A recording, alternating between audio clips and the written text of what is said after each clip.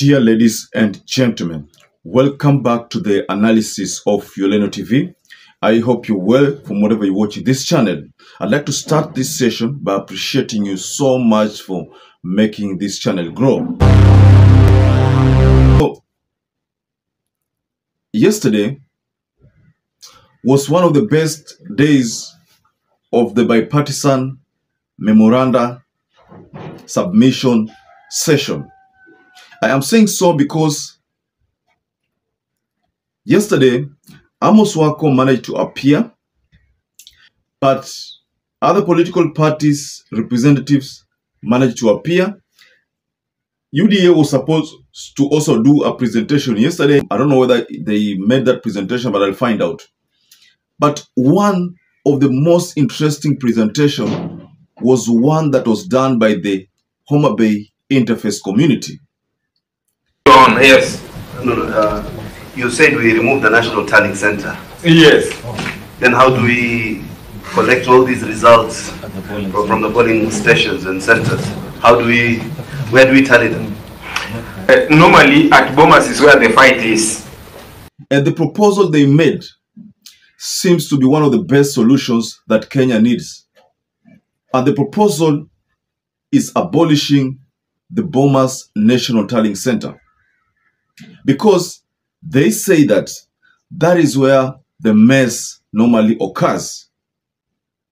Now, before we get to the analysis of that presentation from the Homa Bay interface community, because I have a video of that presentation, I would like to first encourage any first-time viewer or any regular viewer who wasn't subscribed to this channel to please just take 1 second and subscribe to this channel, give this video a like.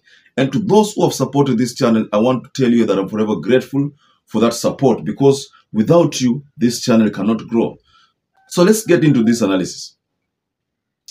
Homa Bay Interface Community Secretary General told Ichungwa, told Wandai, told Hassan Omar, Cecil Mbarire, and other leaders in that meeting that the mess normally occurs at the Bomas National Tallying Center. He asked them, how comes that according to the Maina Kiai petition that was taken to Supreme Court, and what the Supreme Court said later on, that the polling station is the final. I mean, the results at the polling stations are the final results. So then how comes that there is another tabulation that is being done, or rather another verification that is being done at the Bomas Tallying Center?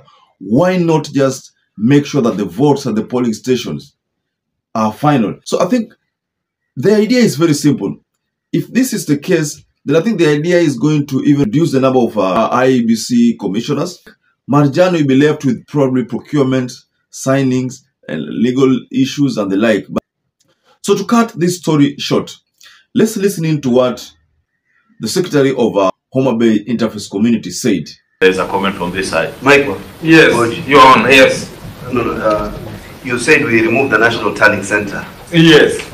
Then how do we collect all these results from the polling stations and centers? Where do we tally them?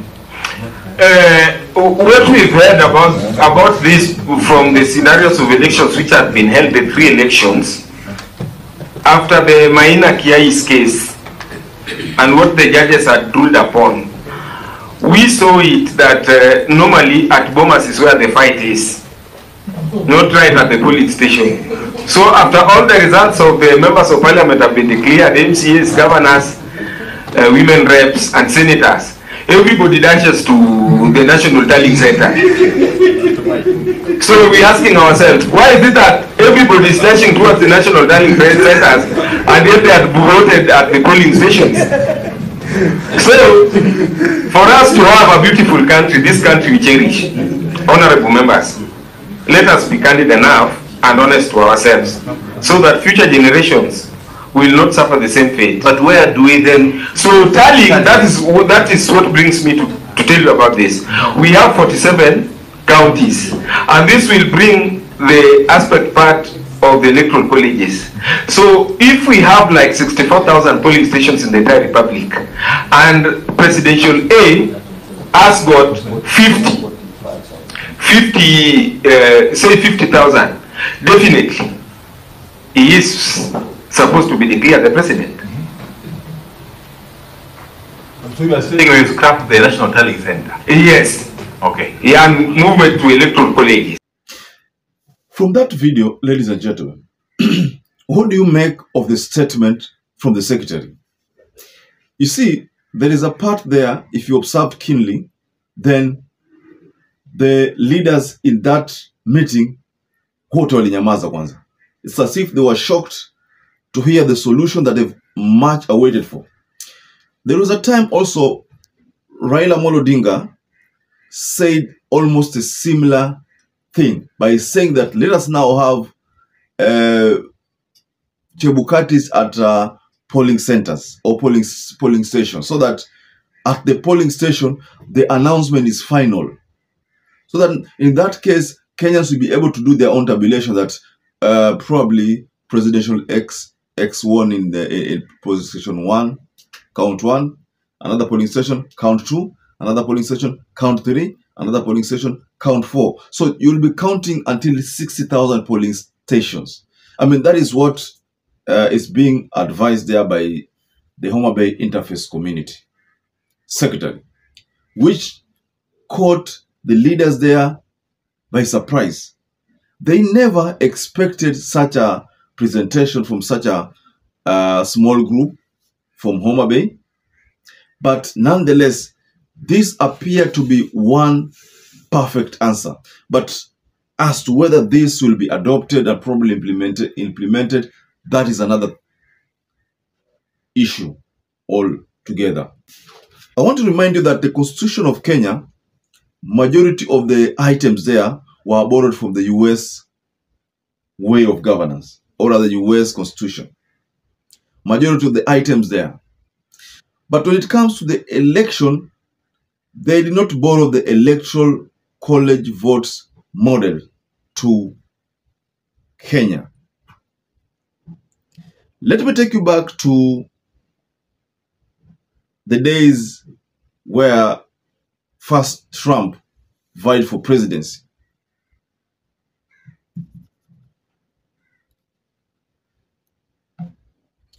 Trump won by electoral votes, but when it came to popular votes, he did not.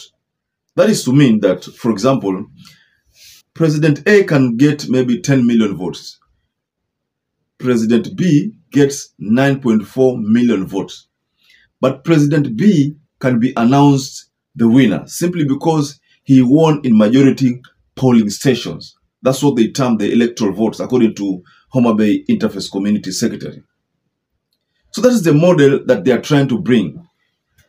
I think this is going to save a lot on the issue of server. You know, right now, the issue of server has become a thorny issue. So the issue of server, itakuwa hapa imetatuliwa, because there will be no over-reliance on the National Tallying Center or the BOMA server, centralization of data, so that you again go to audit that BOMA server. There will be none of that, because this idea will empower the polling stations to be the final result, to be the ones with the final results that are being announced. Because if you listen to the video again, there's a part where the secretary talks about members of parliament, women rep, governors, senators, MCS. So once they have been elected, they always rush to the BOMA's National Tallying Center. So that is why he was asking, kwa nini huwa wanaenda kule? Why don't they just protect what is at the polling station? Why do they have to rush to the BOMA's National Tallying Center? So after all the results of the members of parliament have been declared, MCAs, governors, women reps and senators, everybody dashes to the National Tallying Center. So we're asking ourselves, why is it that everybody is dashing towards the National Tallying Centers and yet they are voted at the polling stations? So that's why you're saying that there is a need to abolish it completely. Abolish it and retain maybe the few secretariats who will be doing the final announcement.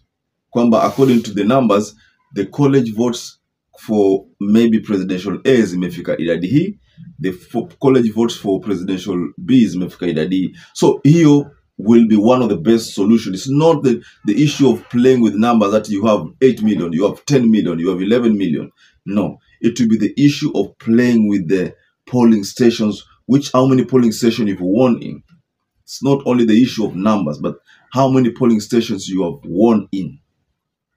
So, ladies and gentlemen, I'd like to rest my case there. But if you feel that this solution by the Homa Bay Interface Community youth leader is the best medicine for the problems of the Kenya election system, or is one of the best solutions for electoral justice, then just go below the comment section and tell us what you think about it.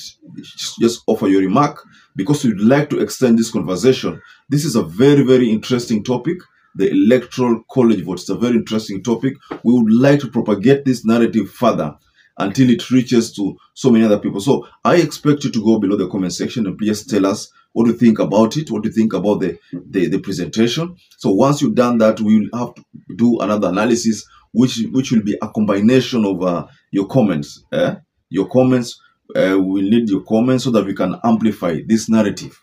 Because I look at this narrative and I think this is one of the best solutions to the Kenyan electoral system. So, ladies and gentlemen, I'd like you to wind up there, but kindly, if you're first-time viewer, or regular viewers not subscribed, please just do so by subscribing, give this video a like, and don't forget to hit the notification bell. So until you catch up again, please stay safe and stay blessed.